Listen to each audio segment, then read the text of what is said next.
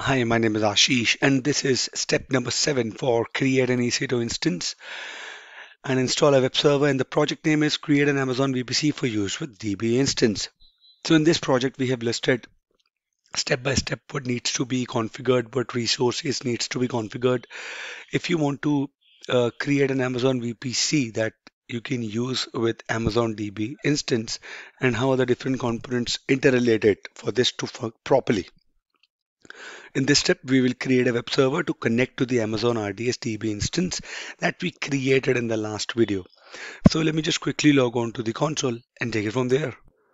I am onto my Amazon console and I would go to the EC2 service to launch an EC2 instance. On the EC2 dashboard, you click on here, launch EC2 instance.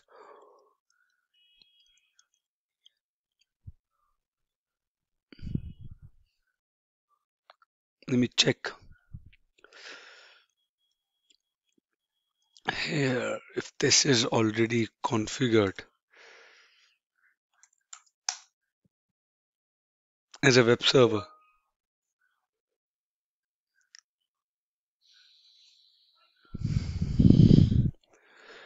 Let's wait.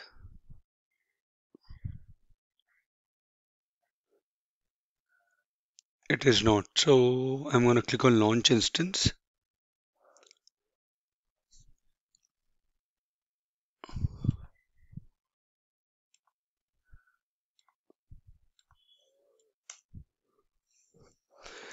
And I'm going to search for the Amazon Linux like this. And I'm going to select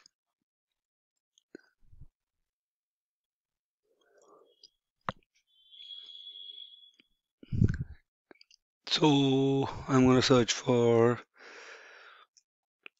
AMZN, AMI, HVM,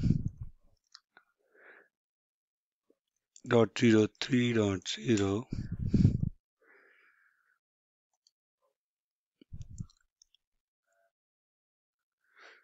Not able to find it, huh? So under community, you would be able to see it here. Select it.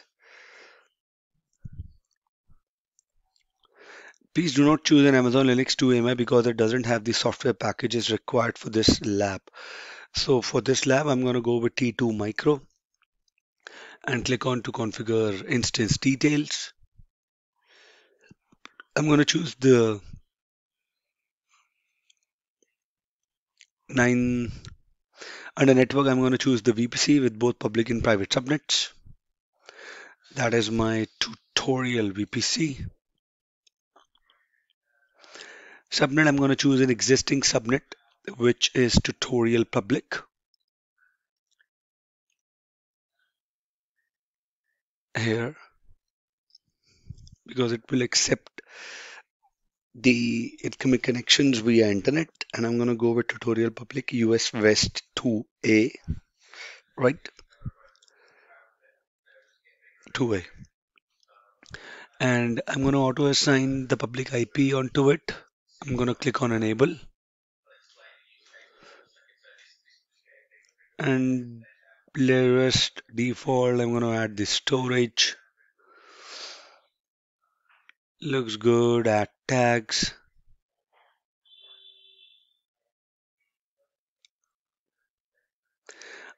I'm going to choose an add tag here.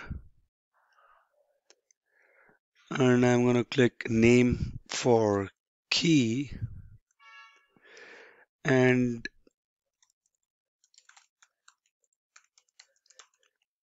tutorial-web server for the value.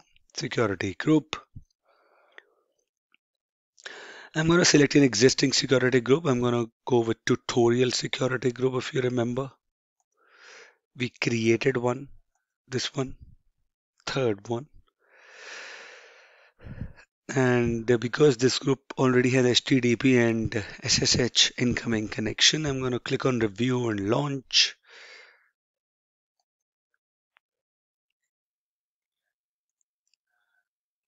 OK. Launch. Let me check if I have an Ashish test keep here. I'm going to use a new keep here. I'm going to click on launch instance. OK.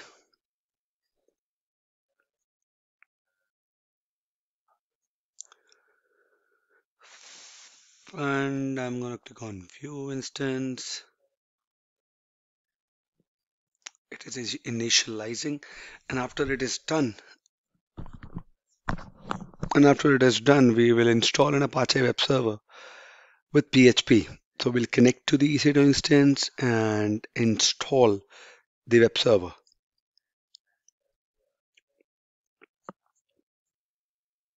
Let me pause the video and come back. Okay, my instance is running. So this video is designed to work with MySQL version 5.6 DB instance. If you would be using MySQL 8 instance instead, you must set the following parameters to the value specified in a customer created DB placement group. The default settings for these parameters will cause the database connection to fail. So if my DB instance version is 8.0, then I will also set those values. But before that, I'm going to connect to my EC2 instance and install the Apache web server with PHP. So I'm going to connect to my Linux instance here. So if I connect, I say connect.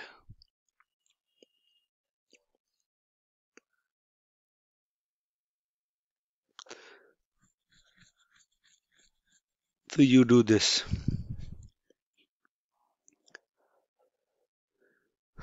So you open up Putty if you have installed it. If you don't, please install it. You get the IP address. The public IP address of my EC2 instance is this. Wait, you paste it here. And under connection, under SSH, you browse to your keep here.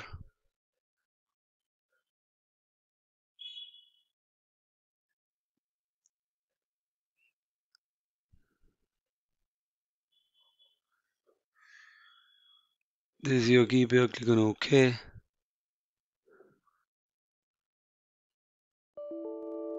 Host does not exist. 30. So first you have to change through that command. So you're gonna go to downloads and you have to change this.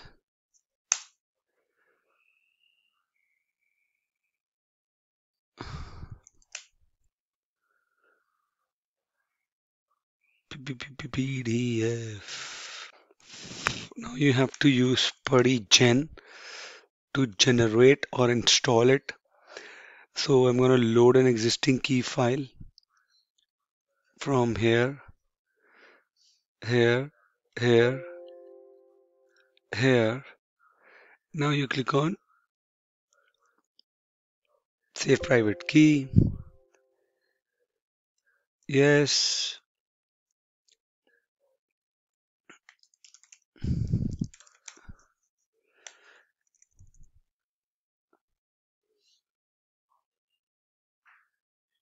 Save it.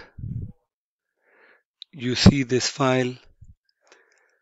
Now you launch Putty again. Enter the public IP. Cancel it. Copy it. Paste it. SSH auth browse. Come here. Locate it. Click on OK. Now you're connected. Right? This is how it works. And now when you are connected, give it a few seconds.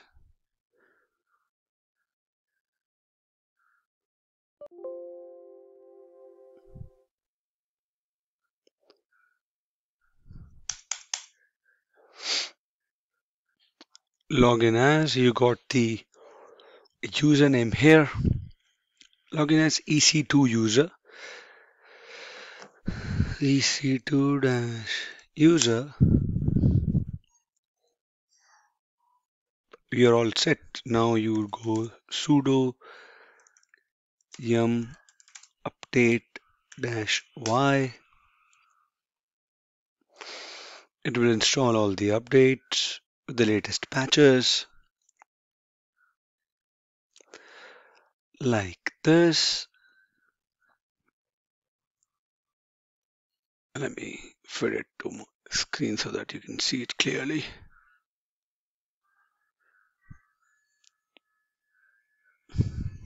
Okay, and after the updates complete, it will install the Apache web server with the PHP software package using the yum install command. This command installs multiple software packages and related dependencies at the same time. So let the updates complete and then we'll do it.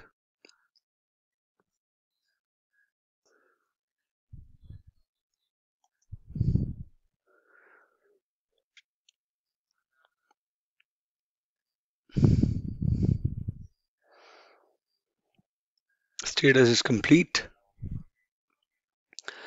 Now we'll do sudo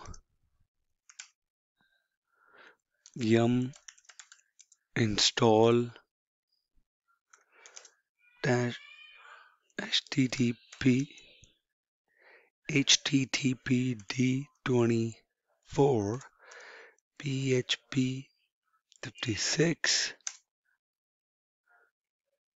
php 56 SQL nd.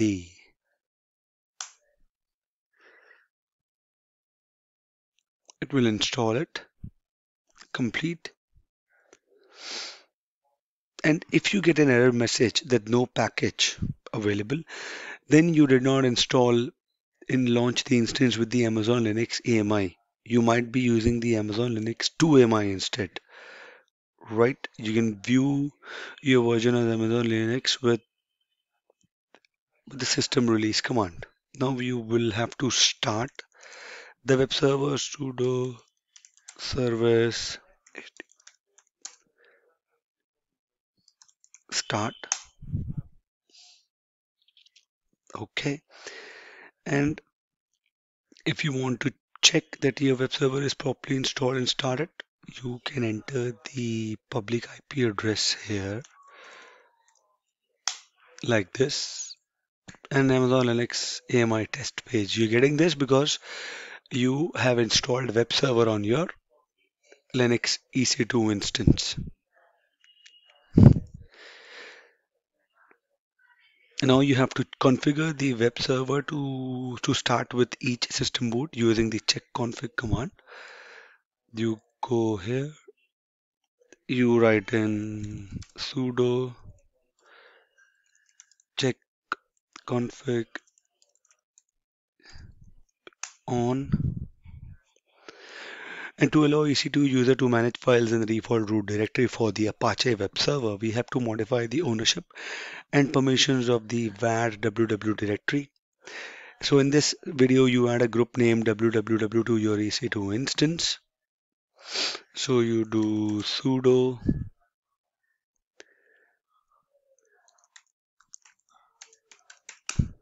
this, and then you give that group ownership of the var www directory. So you go sudo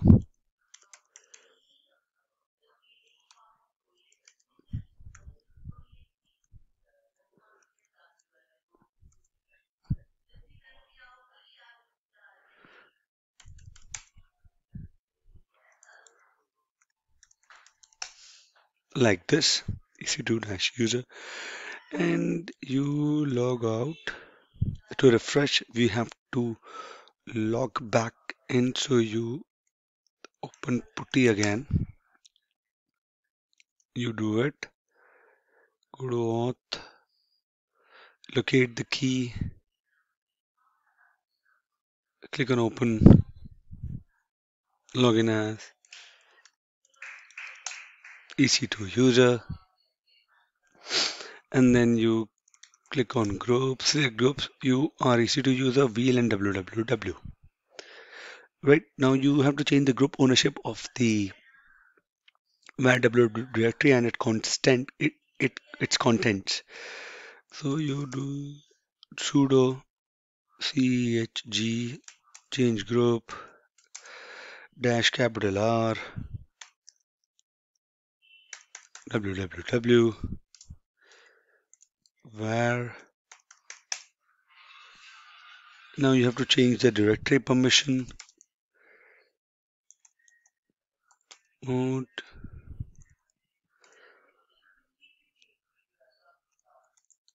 var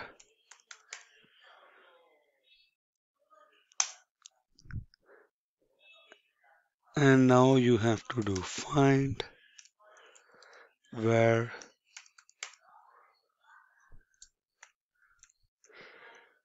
type d exec sudo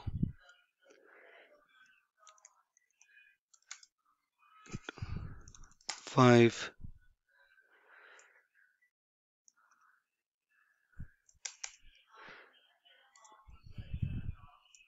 these curly brackets plus recursively change the permissions for files in the var find www type f dash exec sudo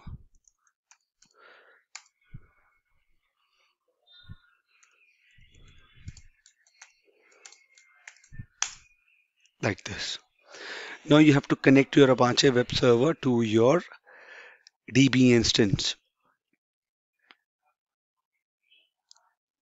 So let it finish here, and in the next video we will connect the Apache web server to the DB instance. So I hope you liked it. If you have any queries, please mention them in the comment section, and I'll see you guys in the next video. Thank you.